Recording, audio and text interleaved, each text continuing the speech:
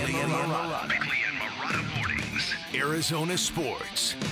The local sports leader. Bickley Blast. Welcome, Valley fans, to a rare and wonderful two-foam finger day in Arizona, where the Suns are now #1 in the Western Conference and where the Cardinals are alone in first place in the NFC West. Now, the Suns are not a surprise. Now that they've got their vibe right, they are clearly a title contender in the association. The Cardinals, they're another story. They are either serious overachievers or a team about to expand and grow into something special. To wit, they are currently a top 5 NFL team in the category of exceeding expectations. And that is because they are one of 5 teams that have already won 70% of their projected preseason win total. They've beaten the Rams, Chargers, 49ers, and Dolphins when those opponents had healthy quarterbacks. They've got their own potential coach of the year. They've got a quarterback who could conceivably make an MVP push in the final 8 games.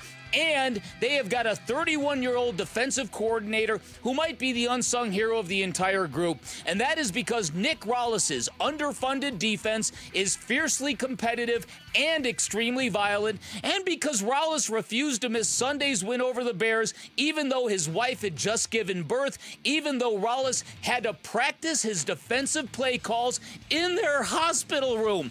The bottom line, the commitment of this team and this coaching staff to stay laser focused and unmoved by temporary triumphs is about as good as I've ever seen, especially from the youngest group of coaches you are going to find.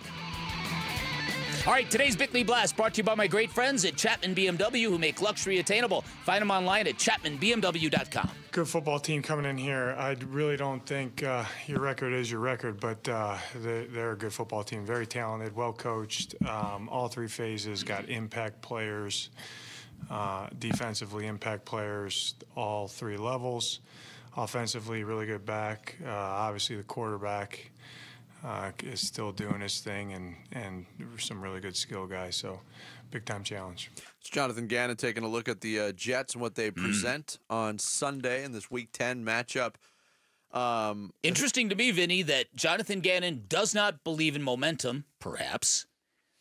He said it definitively after last game. Doesn't believe in momentum. But he also doesn't believe a team's record is your record. You know, that's an old famous saying in the NFL. Your record is your record. You are what your record says you are. He's clearly trying to make sure his team doesn't look at the Jets and go, okay, that's a W. Yeah. But I don't think this team is kind of built like that anyways. But he also doesn't like candy and spiking his insulin. We know that. Right. It's not winning behavior, Vinny. Right? I disagree. It's 4th cup of coffee I'm about to have. Not winning behavior. Wolf would disagree with that, too. That's a good point. It's weird. The history of this, you can't even call it a rivalry. You know how many times the Jets and Cardinals have played ever? I don't. 10. It's not a lot. The Jets came into the league right around 1970. Mm-hmm. And the Cardinals have dominated the last 2 matchups, 28-3 on a Monday night game in 2016, and then beat the Jets in the COVID year 30-10. But we went over some of those matchups. So it's strange that these 2 teams that have been around as long as they have only meet that often. First of all, but you know the challenge is real. I don't agree. We've had this momentum talk, and based on what Jonathan Gannon believes or doesn't believe in momentum, and I think we were both of the mindset that within a game, momentum, we feel it certainly exists. Oh, of course it exists. But, you know, extrapolating that now to where the Cardinals are and what they've done over the last 3 weeks, I see a team with momentum from week to week. And it all ties into that belief in winning behavior. When you can lean on that behavior, without a doubt, it leads to success. It's producing results now. Yes. The winning behavior is producing wins, which can be spun into momentum when you're winning totally agree these with you. games. Totally agree with you. When you talk about the top 5 teams that are overachieving in the NFL, the Washington Commanders going in Vegas had them at 6.5 wins. If you place that bet on the Commanders on the over, you've already cashed that bet. because they're already at 7. And if you have cashed that bet, put it into the ASU NIL. Wait. That's right. I got my That's example. fantastic. I got my examples. That's really up. good. Minnesota Vikings, they were at 6.5. They're 6-2. One more win. If you're a Viking fan, you cash that bet. Same with the Broncos. They were predicted 5.5. They're at 5-4. I don't know how. Steelers were at 8.0 for Vegas. They're 6-2. Cardinals 7, 6.5. Wherever you were at with them, they're at 5 wins. Obviously, those are your top 5 overachievers in football this year, relative to Vegas odds. How do you not put the Steelers at 9 or 8.5? Knowing their history. Knowing that That's Tomlin a has great point. never, ever had a losing record. Yeah. Yeah, that's a good point. That's a really, really good point. Then you look at some other metrics courtesy of Mike Sando in The Athletic, and this is something that's very interesting to me.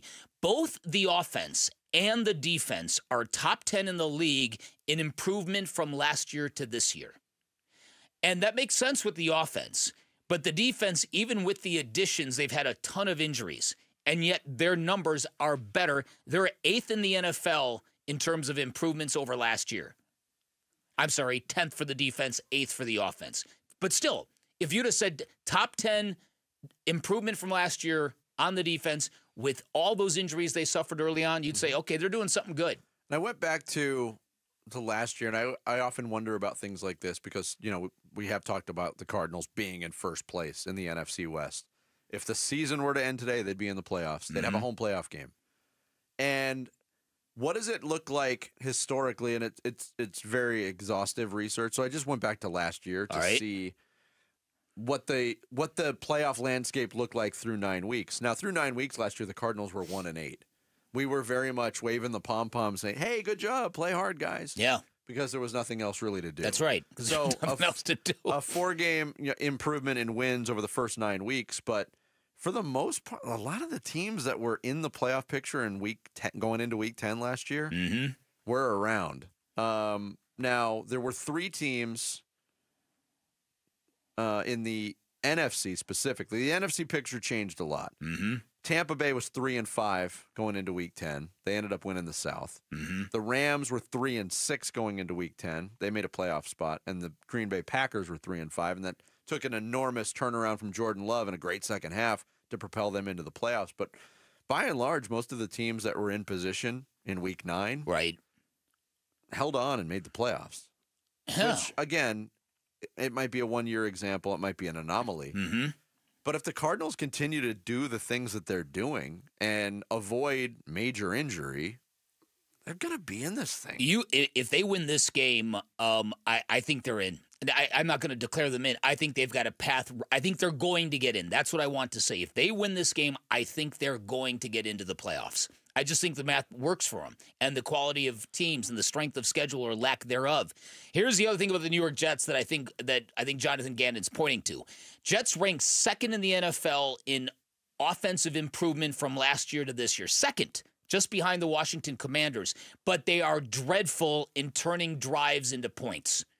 Since 2000, of 798 football teams since 2000, Jets rank 506th in drive scoring rate. And this is where the Cardinals are really good.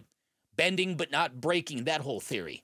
They rank in the 500s out of 798? Out of 798 in drive scoring rate, only 31%. So they're moving the ball within the 20s. That's it. That's what they're doing. Yeah. They're racking up some yards and they're moving the ball somewhat efficiently, but they break down. Which is exactly why I keep poking holes into statistics and the way they're presented in the NFL. When they say they're the number 1 rated offense in the league.